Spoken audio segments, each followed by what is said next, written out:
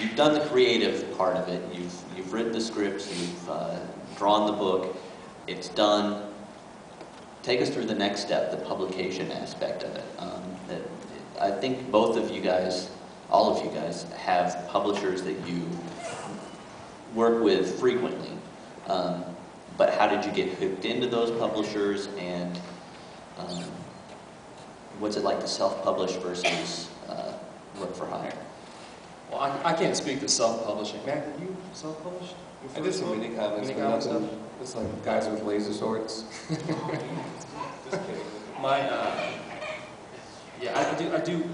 I've done a lot of work for hire, but the main company I work with is Oni Press, and I hate to say it, but like anything else, part of it is sometimes who you know and having access. Obviously, I was introduced. I had a portfolio. If I wasn't good enough to get the work, I wouldn't have got the job. But it did help that I knew somebody at the time who introduced me. I was in the right place at the right time. They lost an artist on a project that they were behind on, and I had happened to have just done some sample pages from that same script, that I got an early copy of that script.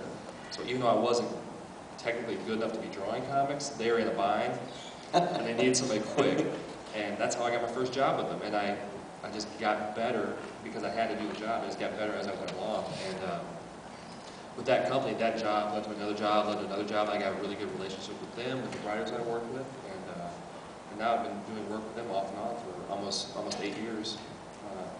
And that's how I was able to have, really an open door policy as far as pitching stuff. That's how Cullen and I were able to get in with them. And now Cullen's doing a few projects with this company as well. And that's, when I think about it, prose versus comics, hands down, that's why I like comics more. For me, with prose, if you want to write a novel, if you don't have a finished novel, the chances of selling it are really, really minimal. But for me, at least, in comics, I've been able to pitch comic ideas for a comic. And if they don't like it, I don't write it. Yeah, you don't have to waste your time. I don't have to waste the energy writing it. Now, a lot of time goes into writing these proposals and perfecting them. But that's honestly what I like most about comics, is probably the fact that I don't have to, if I have a great idea and I can plot it out, I can pitch that idea without having the complete product, complete product.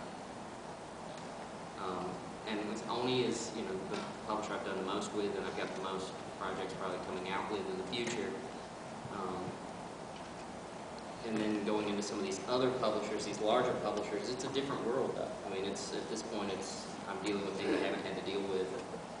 On this pitch I did for Marvel, that was the fact that came about because I had sent them 2 years ago a copy of The Dam.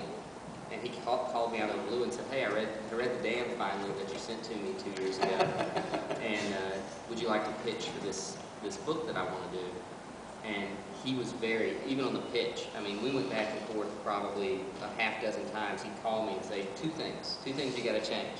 And I'd work on changing beginning and the end. And then he'd call back, 2 more things you got to change. I mean, it was just a lot of back and forth getting it until he finally was willing to say, "All right, now you can give me a scene-by-scene outline of the book." So Oni gives you more free reign than that. And a lot less money. And a lot less money. That's why you get so much free reign. So you got to sacrifice. If they're not paying you, they can't really tell you what to do. So you have a leverage there. Yeah, I feel like I kind of got lucky when I broke in with my first book with Top Shelf. I mocked up the book and did it and just sent it to them and 20 other publishers. And they wanted to publish it just as it was. And so after that first book, every book after that, or the next few books, I just did with Top Shelf. They're small and they let me do whatever I want. And the thing I didn't realize is that until this last year or two, is that all the bigger publishers read all the Top Shelf stuff, and they're fans of all the comics they don't publish. So everybody, when Super Spy came out, people had started to hear about the book and me, and then and then also all the editors, everybody knows everybody too, so the Top Shelf guys knew editor at Dark Horse, and I was like, oh. It's very, very incestuous. Yeah, so it's just a thing. It's like, I got a great idea for a Dark Horse book, so I got a Dark Horse book coming out this year, and then I found out the Top Shelf guy knew editor at DC, to pitch a Vertigo book. So I pitched them a Vertigo book, and that's what I'm working on now. And, the lucky part of that is that I did 3 or 4 books all on my own, sort of exactly what I wanted to do. And now, Now people just want you to do what you do. right, so I'm getting some work from bigger publishers, but they're like, oh, we want it to look like a top shelf book, you know, we don't want it to be, you know, I don't have to fit some house style, which just makes me feel lucky. I think we have time for like 1 or 2 more questions. I guess we'll start with Matt on this one. This is a more stylistic question when it comes to art. Do you tend to adapt the way that you draw to the type of story that you are going to do? I mean, do you find certain art styles work better for certain genres? Or do you pretty much have your way of doing it and you never change? It's kind of a tough question. All right, well, never mind. We'll move on. No, thanks. All right. No, I just feel like my art style, I can bend it only so much. Like I can bend it a little more realistic, or I can bend it more cartoony, but it only bends a little bit. So what I have to do is try to figure out which way to bend it, and then just use other sorts of tools like design and color and layout to sort of give the right kind of feel to the story. And also I feel like the stories I write end up being, I'm imagining them in my style of art already, so I feel like I don't really have to change it too much. But I do a little bit just depending on what time period it is, or you know what the theme of the book is. I think Matt said exactly what I would have said. It's basically that you have your style, and then you're able to bend it a little bit one way or the other, depending on the genre you're working. But again, I basically have my style, and I've actually kind of intentionally developed it so that it will fit in any genre I want to put it into. That makes sense, because I have you know, all kinds of interests across the board. You know, from crime to sci-fi, to basically genre fiction. But I feel like I tell everybody I'm a very adequate artist.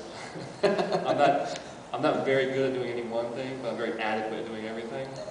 And I like that. I like that because I can draw a western, I can draw a romance, I can draw a crime book, and I can do it all well enough.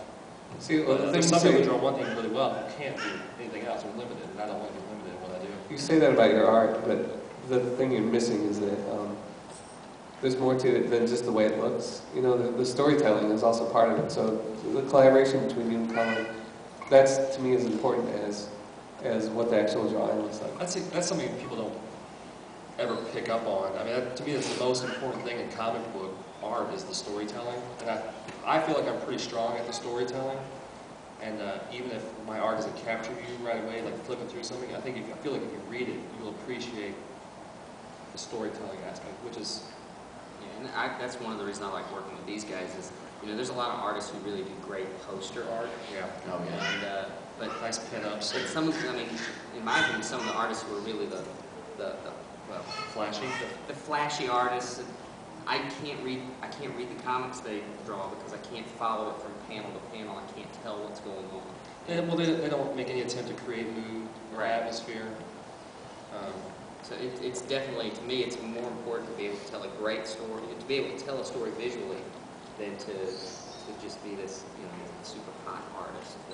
And I always try to do my best. It's my goal to always stay out of the way of the story. I don't want my art to distract from the story. I don't have a lot of panels, you know, breaking the page and, you know, things that are really in your face. I want the story to work with my art. Right, you don't want with my art to tell the story. You don't want to call attention to the fact that Exactly. you are reading a comic. Right. You just want people to get engrossed. Right. Yeah. One last question, then I'm going to open it to